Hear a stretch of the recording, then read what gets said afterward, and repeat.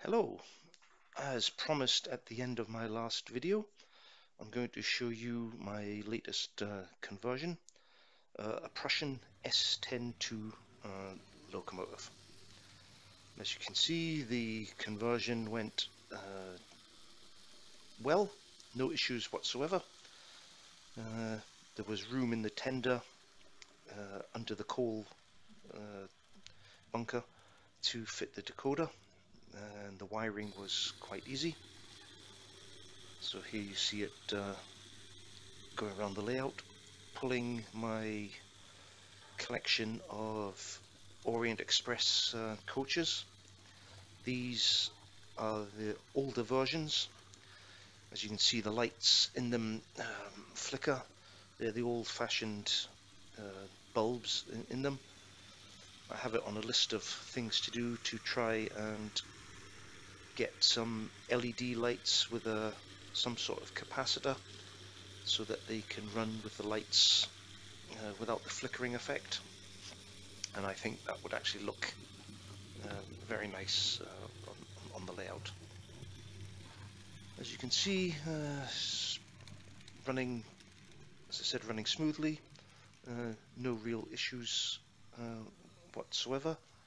For an older locomotive, it's relatively quiet. I mean, it's not perfect by no means. The only thing I couldn't do was the front lights. There's very little space in the tender and in the actual body of the locomotive to run the cable through. I may actually have a look at this in the future. It doesn't bother me that much that there's no lights. Also, surprisingly, there was no light in the tender.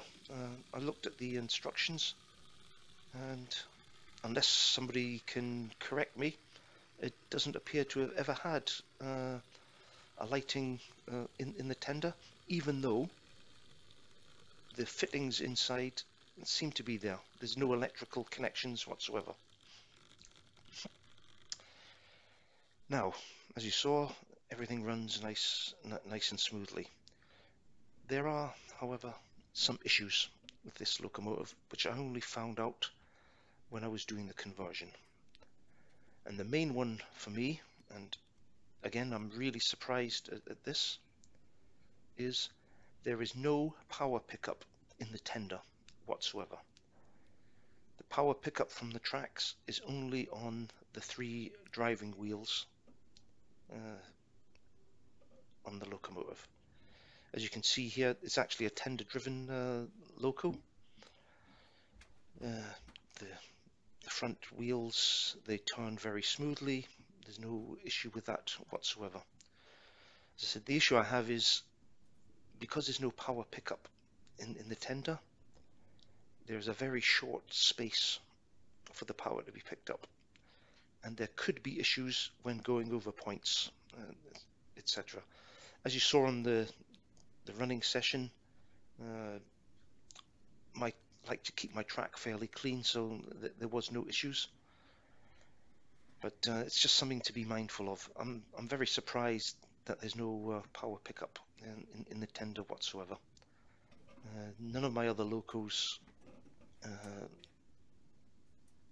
you know, they all come with the power pickup, so I'm surprised at this one. And I've got older locomotives as well, so again, just something to watch out for. As you can see, this is an older loco. It's a bit dusty. I will need to clean that up a little bit. Anyway, hope you enjoyed this short video, and as always, if you have any questions, just drop them in the comments box, and until next time, thanks a lot. Bye.